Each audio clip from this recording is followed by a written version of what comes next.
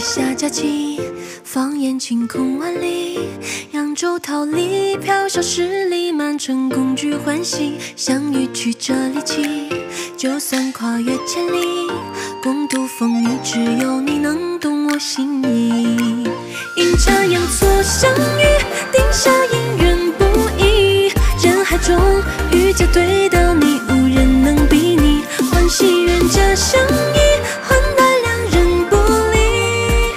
或许都是那命中注定。风中笔下佳期，放眼晴空万里。扬州桃李飘小十里，满城共聚欢喜。相遇曲折离奇，就算跨越千里，共度风雨，只有你能懂我心意。阴差阳错相遇，定下姻缘不易。人海中遇见对到你，无人能比拟。已不需再寻觅，从青丝到古稀，确定悠悠此生就是你。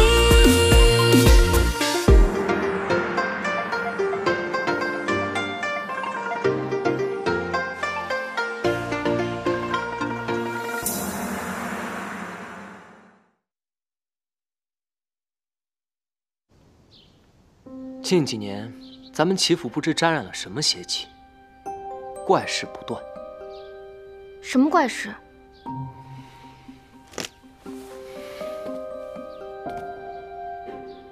先是我那老实木讷的大哥齐天祥，精神一天比一天萎靡，原本健健康康的一个人，忽然之间就再也叫不醒了，就这么离奇的死掉了。我大哥死后不到1年，我二哥也遭遇了厄运。我二哥齐天放，生性闲散，但并不娇宠，身子骨比我还强出了许多。若是他能改掉闲散的毛病，或许也是咱们齐家一名有用的男儿。可就在那个夏天的晚上，天气闷热，二哥齐天放开敞门窗睡在凉席上。夜深人静之后，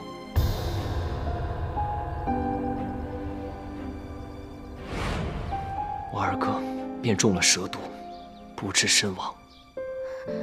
这太蹊跷了！好端端的齐府，为何有这种毒物？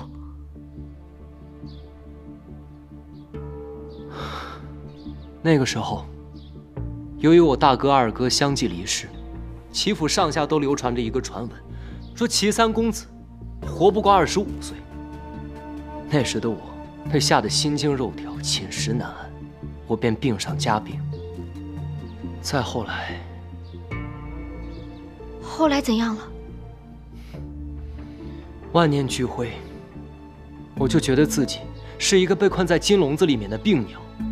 我便找了一天，甩掉了所有的丫鬟和仆人，一个人逃到了城池外的荒郊野岭。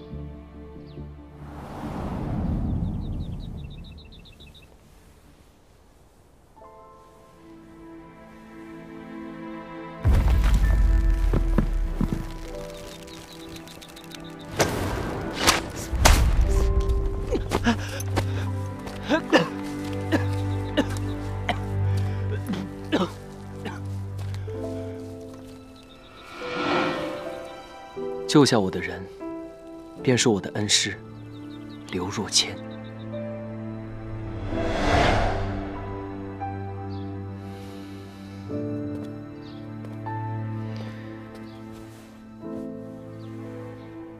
师傅将我带回了齐府，带到了奶奶面前，说我还有救。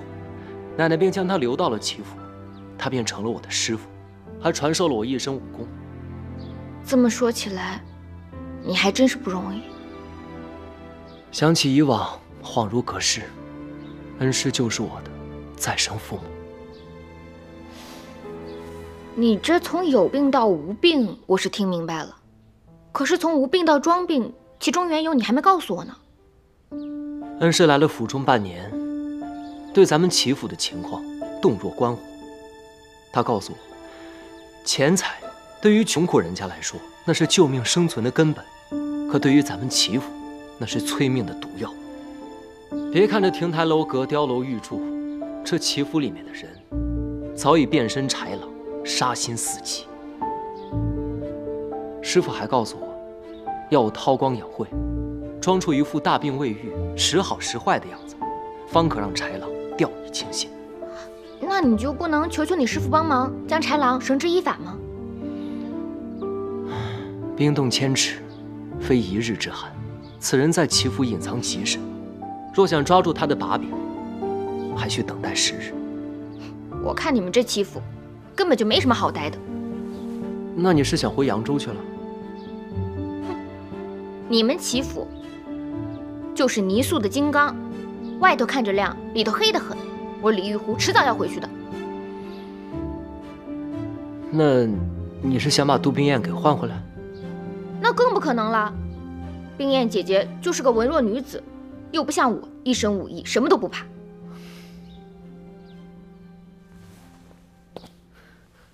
玉湖小姐此言一出，价值1000金。我齐天磊不求天不求地，但求玉湖小姐留下来，助我一臂之力。我为何要助你一臂之力？你忘了，我不也助你一臂之力了？要做什么？捉狼。玉湖妹妹从小练就一身武艺，乃江湖侠义人士，不知意下如何？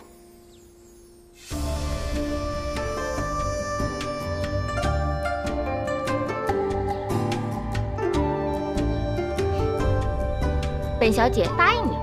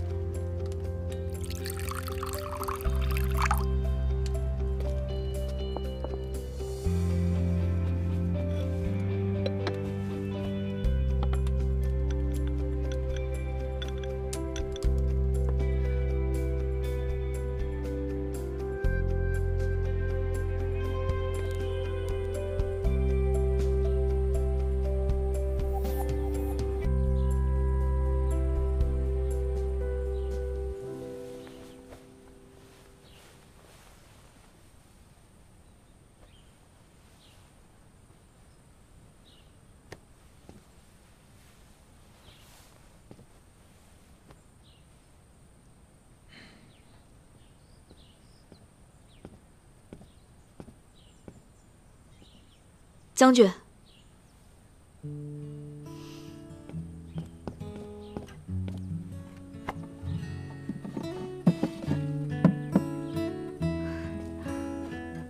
将军，该喝药了。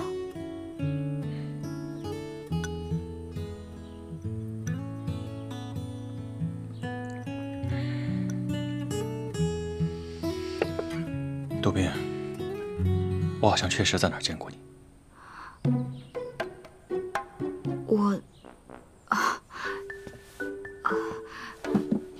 将军，我不是说过吗？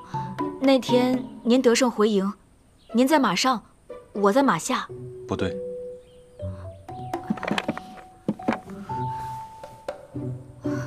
我该给您换药了。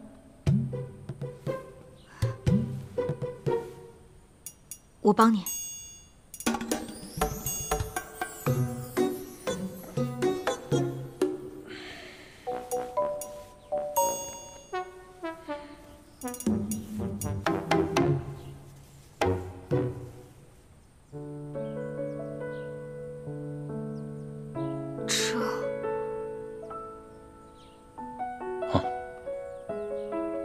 与异族大战所伤，战了7天7夜，血流得直了。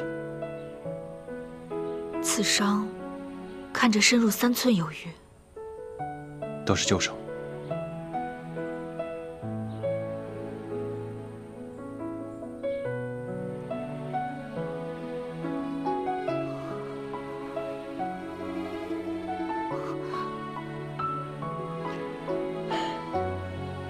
这是被昔日战友所出卖，没防得住背后的暗箭。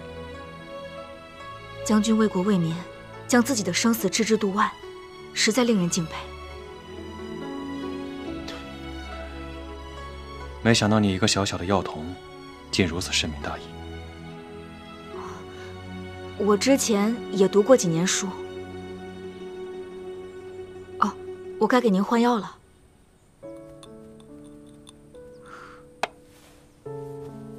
有些痛，您忍忍。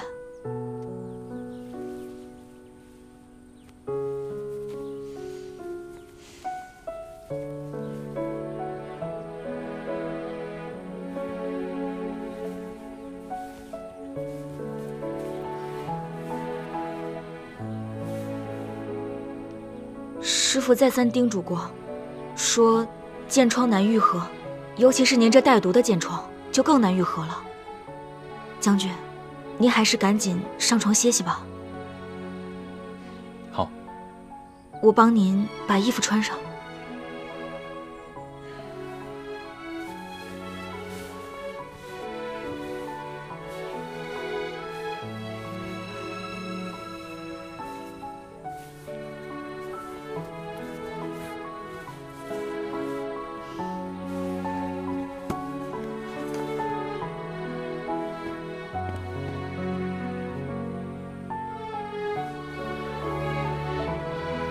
将军，我看您这儿也没个人收拾，我帮您收拾一下吧。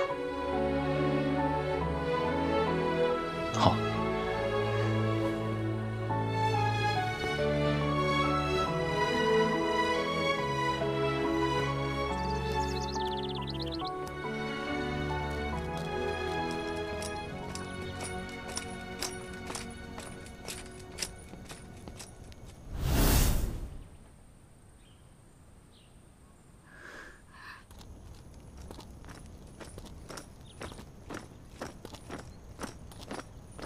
廷尉，你刚才说将军已经去世过2任妻子了，到底是怎么回事？第一个夫人好像是难产而死，当时母子俩都没保下来。第二个呢？第二个夫人好像是随将军一起远征西南边关，长途跋涉，突然中疾不治而亡。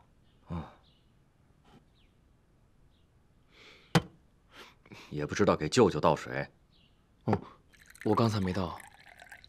我问你，袁将军那逃走的女子，袁将军就没有派人去追过吗？将军天天打仗那么忙，哪有功夫管这事儿？大哥说了，人家小女子不愿意就算了。评委，日后你要多向袁将军学习啊。我知道了，舅舅，都说了800遍了。啊，强身健体的，好好补补你自己的身子。谢舅舅。一天到晚傻兮兮的。我才不傻呢。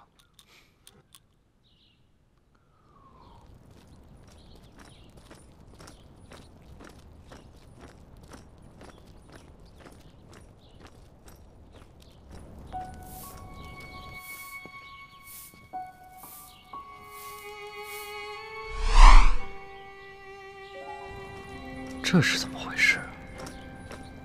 这俩人，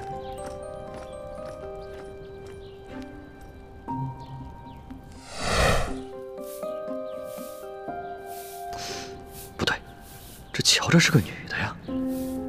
杜宾，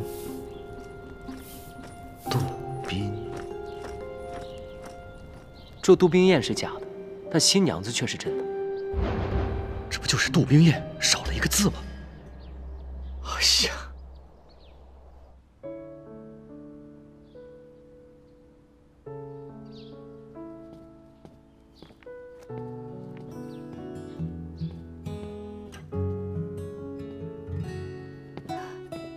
将军，该用膳了。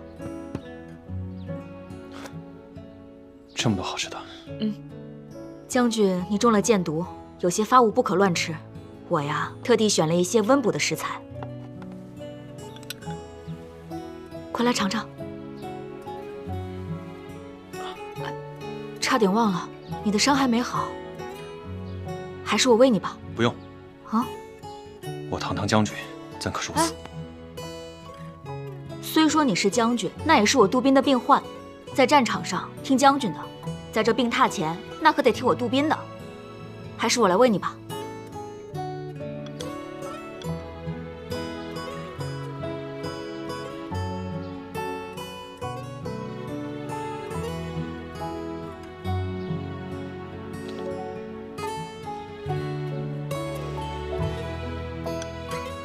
味道如何？我征战沙场多年，少有热汤热食，能喝上口热的真好。那就多来几口。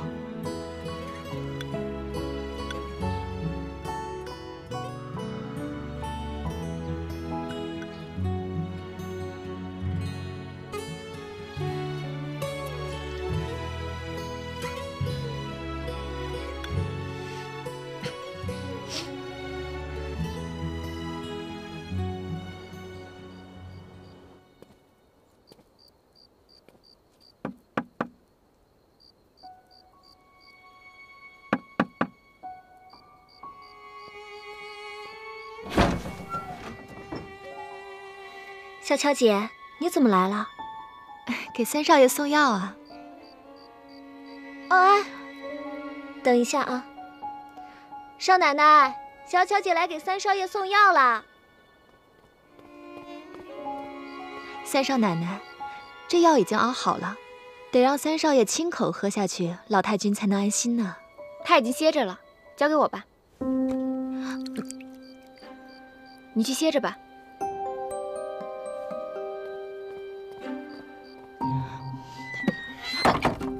小乔姐，三少爷他已经睡下了，而且三少爷身体不好，我替他谢谢你了。你快回去吧，明天还得早起呢，快回吧啊！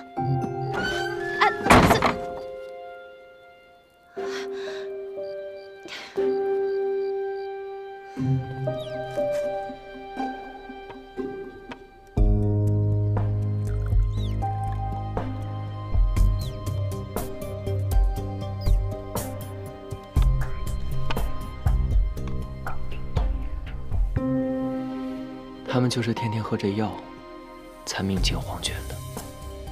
我终于知道你为什么要养这些小白鼠了。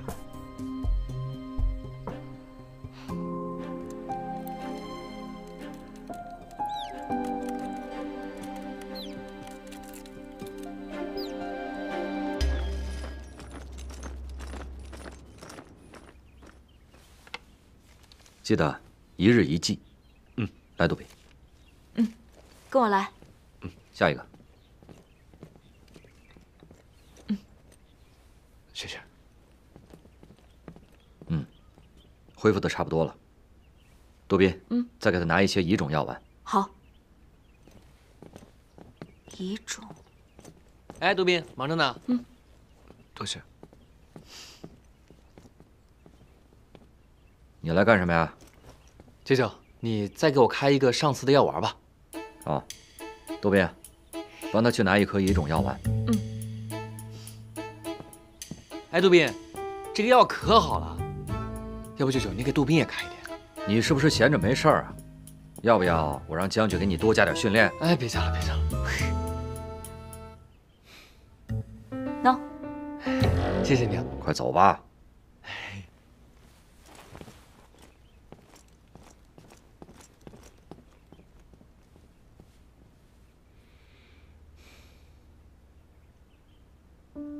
杜宾，来坐。哦，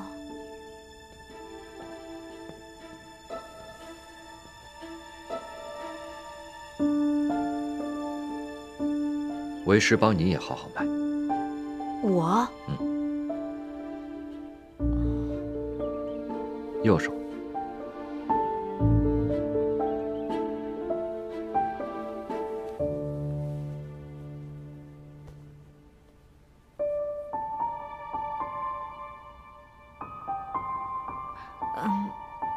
师傅，我这……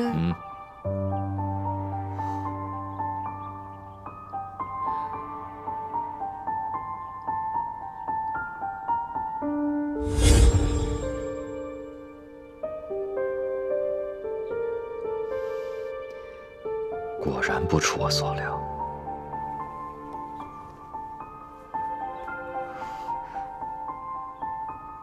一会儿我给你下个药方，你回去无人的时候再看。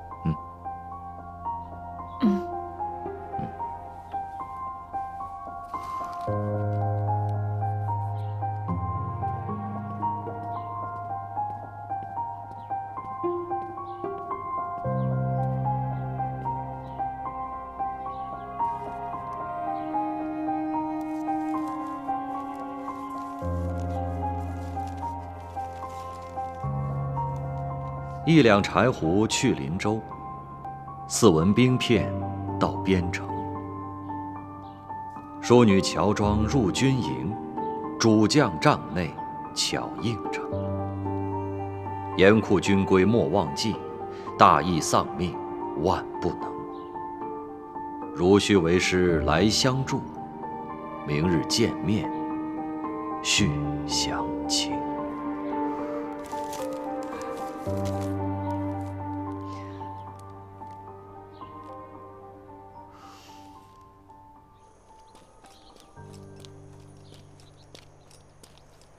杜宾，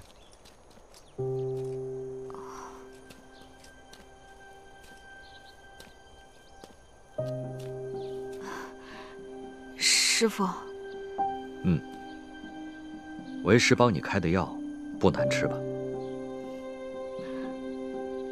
不难吃。师傅，我悬壶济世救过许多人，杜宾，就你这点小病，师傅保证帮你治好。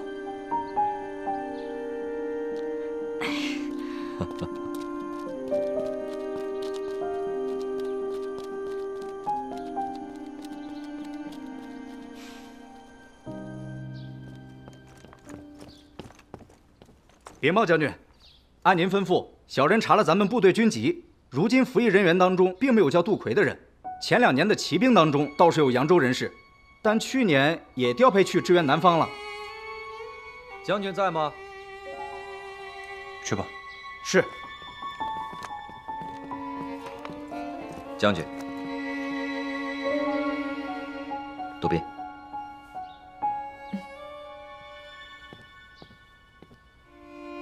将军，我来帮您看看伤口。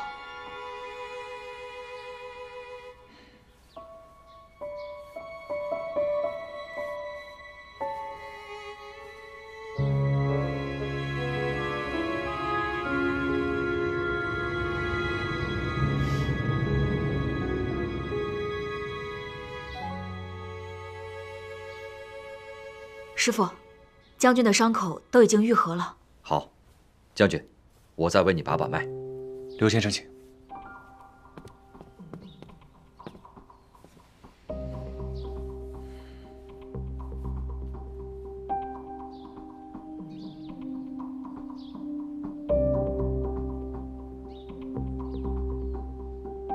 将军请放心，再休息2日，便可上阵杀敌了。多谢刘先生。杜宾。我已命人查了军籍，我部并无杜奎其人。兄长不在此处，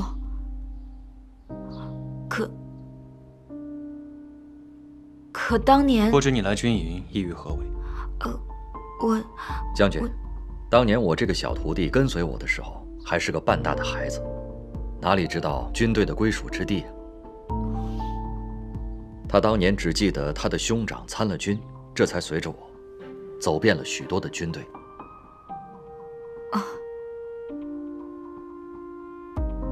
原来如此。大哥，大哥，敌军又来叫阵了。又来叫阵，而且这次出来的都是骑兵，恐怕是要冲营啊！替我准备战袍。且慢，今日不可上阵杀敌，崩裂的伤口很难再愈合。刘先生，等不及了，评委，马上调派100名弓箭手上阵御敌，我去观察敌情。是，将军，我和杜宾一同前往，以防不测。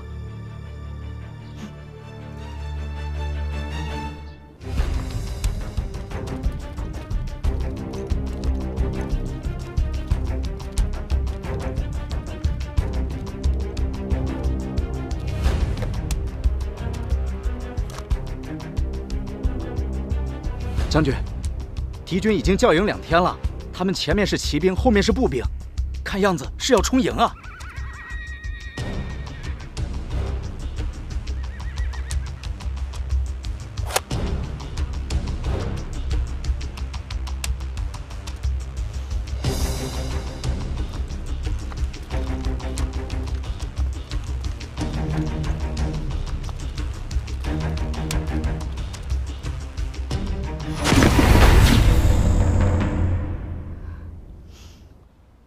敌人此次以骑兵为主，妄图依己之长，攻我之短。咱们的弓箭手和长枪兵都已经准备就绪了，敌人应该不敢强攻。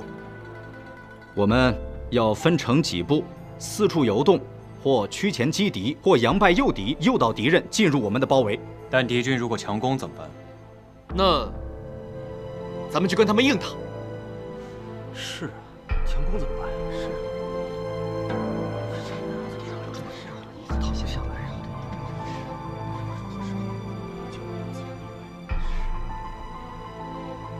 还有吗？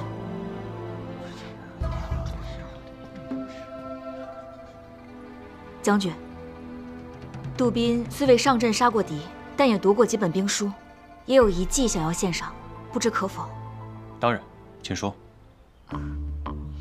我与师父在军营行医之时，发现敌军长期为我军所扰，又远离后方给养不足，因而人马皆乏，常显疲惫之状。我刚刚登楼望敌之时，发现仍有此迹象。有何依据？近日我都是在敌军生火做饭之时登楼观察，我发现军营中的士兵皆是以大铁锅做饭，我以我们军营的现状为依据，推算出大约是30个士兵共用1口锅1个灶。此法便于行军打仗，30个人为一边，想来敌军也是这样想的。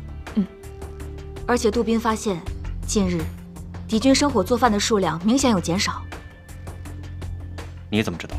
京城干燥，若想生火做饭，需要用到一种特殊的枯枝，而这种枯枝虽然容易燃烧，但也极易产生浓烟。近日我发现敌军浓烟的数量明显减少，如果有此种情况，只有一种可能：粮草不足。将军也推算出来了。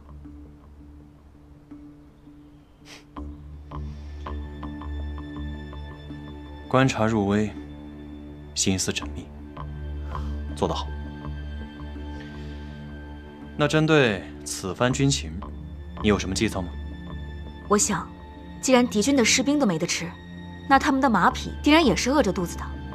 既然如此，我们不妨把我军刚刚煮好的黑豆发给最前排的每一位士兵，当敌军策马而来之时，将黑豆倒洒于地上。不是，杜宾，敌军马上就要攻进城了，你还要把人家喂饱，这是什么馊主意？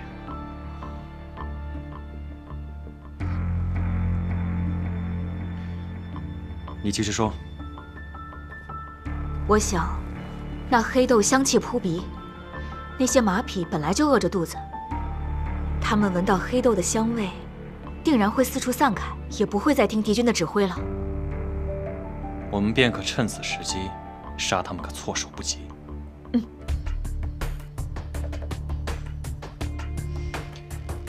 听令，在！按照杜宾说的，去准备。遵命。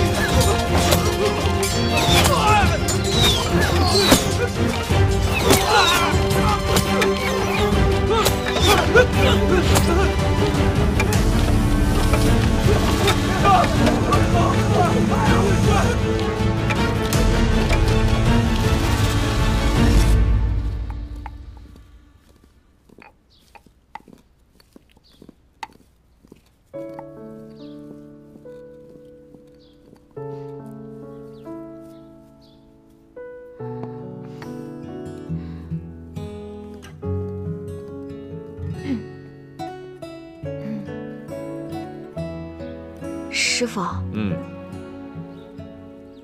我一直有件事想问您，您为何不仅知道我叫杜冰雁，还知道那个姑娘的名字呢？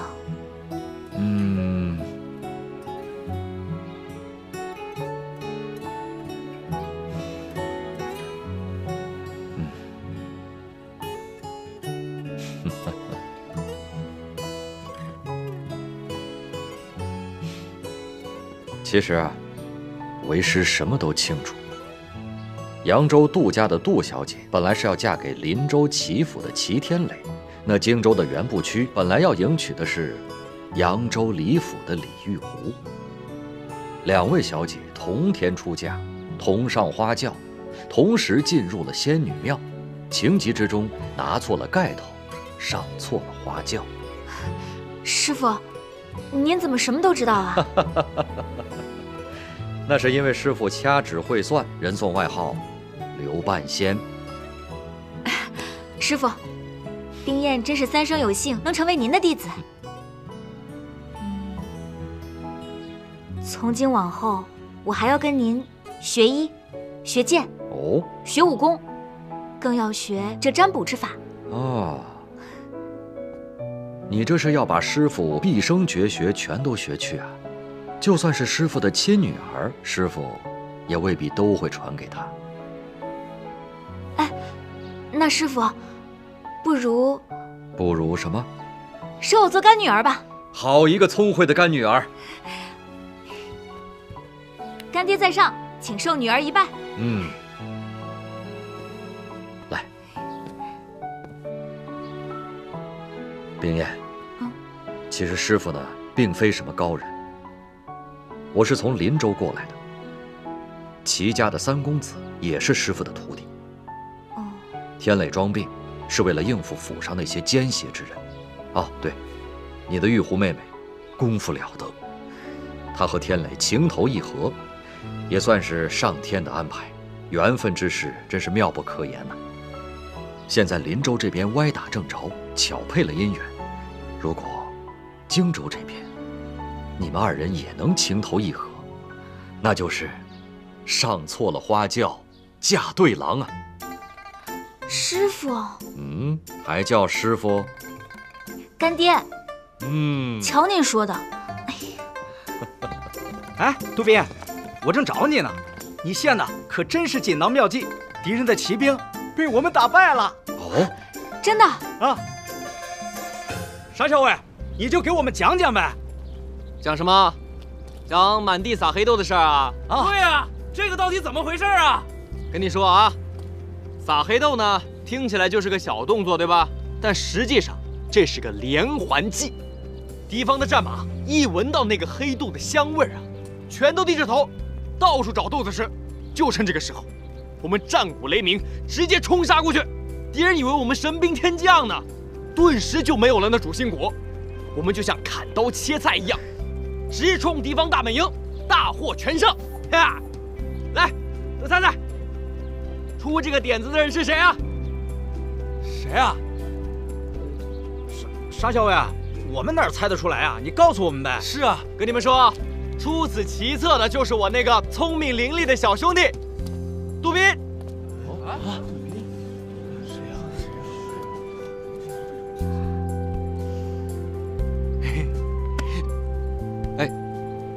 大哥来了，将军，我让你在这儿给我操练，你在这儿跟我瞎吹呢。兄弟们都累了，让他们休息休息。也不知道谁说的，说人家出的是馊主。大哥，哎，你这个伤恢复的怎么样啊？没有什么大碍了。那就好。今天我到这儿，就是告知大家一声，今晚在这儿举办庆功宴，所有人今晚必须到场，没有借口啊！大哥，牛肉管够吗？你怎么整天都是吃啊喝的呢？我这……管，今晚畅饮！畅饮！多谢将军！多谢将军！多谢将军！多谢将军！多谢将军！多谢将军！多谢将军！多谢将军！谢谢大哥！多谢将军！继续吹吧，吹完赶紧让他们回去休息。行。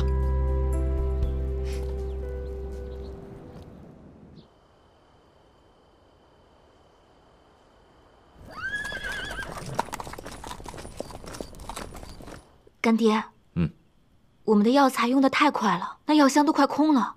您说这可怎么办啊？近日我回林州去采购一些药材，顺便正好去看看玉湖和天磊的情况。对了，干爹，你等等我啊。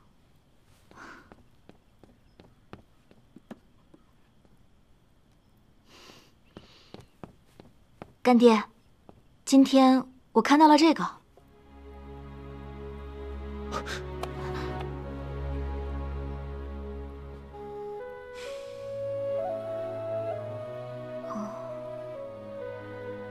干爹，这是何物啊？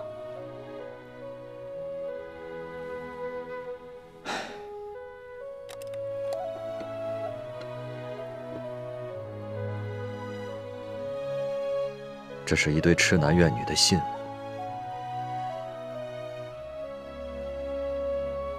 我有位师兄叫做风彻，医术十分高明，当年救助了很多病人。只是可惜的是，唯医者却不能自救。那这朵莲花为何只有半朵？另外半朵去哪儿了？还有，师父您刚刚说的那位风师兄，他又经历了什么？这半朵金箔莲花，是我师兄与他心爱女子的定情信物。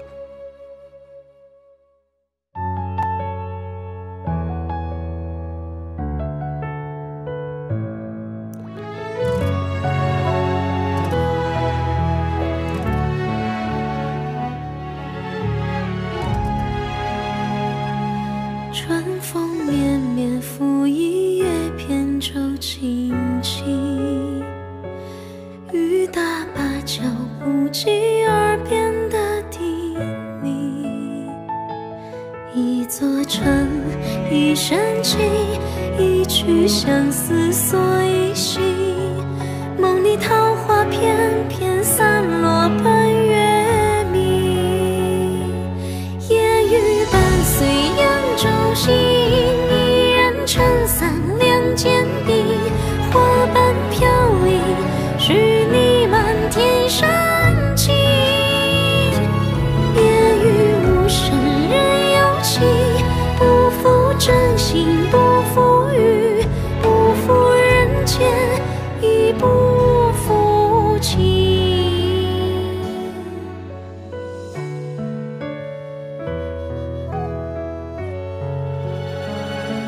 春风绵绵拂一叶扁舟轻轻，雨打芭蕉不及耳边的叮咛。